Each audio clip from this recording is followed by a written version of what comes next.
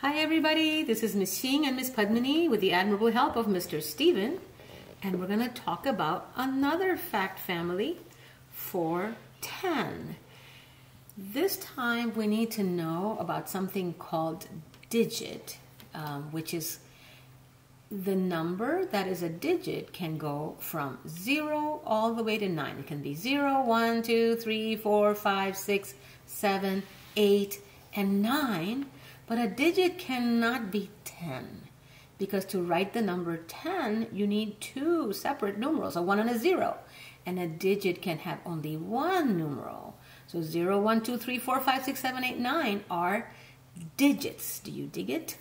And when we give out these 10, guess what, cookies to our two kids, each of them can only get a digit of cookies. It cannot get 10. It can get 0 all the way through 9, but not 10. So we're going to give out these 10 cookies to these two kids, and we're going to start with, why don't we give one kid as many as we can? Okay? Can we give the kid 1? Yes. Let's give 1, 2, 3, 4, 5, 6, 7, 8, 9, and the next one would be 10. Can we give 10? No, because 10 is not a single digit. So that last cookie has to go to the other kid. So to give out these 10 cookies, kid 1 has 9, kid 2 has 1. You might think that that's not fair, but it's going to change eventually. So let's write down our 10 fact. There's the number 10.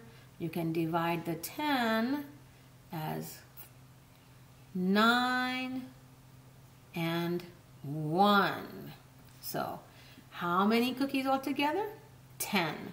Kid 1 has 9. Kid 2 has 1. Now let's go ahead and write it out. Let's put down that 9 plus 1 equals 10. Let's move a cookie. Let's move a cookie over, and we now have kid 1 has 8 cookies. Kid 2 has 2 cookies.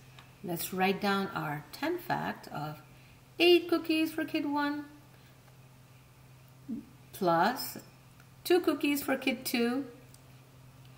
And the total is still 10. Okay? Let's continue down the path and move one more cookie. And now you have 7 cookies for kid 1, 3 for kid 2, and 7 plus 3 equals still the same total. It's going to be 7 plus 3 is 10. Let's keep distributing those cookies. One more over to kid number 2, and we have how many for kid 1? 6 cookies and 4 cookies for kid 2. So 6 plus 4 equals 10. Okay, one more move. Let's move one more cookie over. I wonder if this time they're going to be equal to each other. The first kid has how many cookies? 5 cookies. Kid 2 has how many cookies? 5 cookies. Total is still 10. Let's write it down. 5 plus 5 equals 10. Now, we're going to do a little more moving, but this time we won't write down the facts. Let's move one more cookie over to kid 2. This time, kid 1 has 4, kid 2 has 6, which is the same as if kid 1 had 6 and kid 2 has 4, which you can see.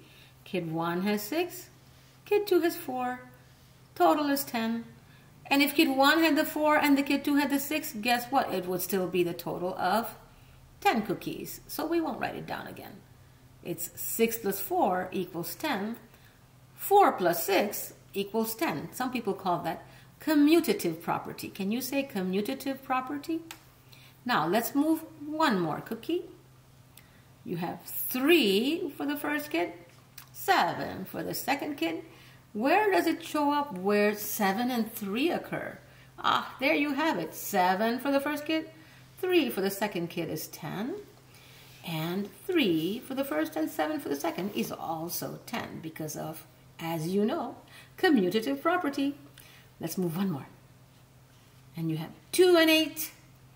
And on the board you have 8 and 2. And let's move one more. And we have 1 for the first kid and 9 for the second kid. And it is the same as 9 for the first kid and 1 for the second kid. And the total is 10. Now, can we move one more cookie to kid number 2? If we're working with digits, the highest number you can have for anybody is 9. So we cannot move one more cookie over. That's all of the ways you can divide up 10 cookies between 2 kids. 9 and 1 or 1 and 9. 8 and 2 or 2 and 8.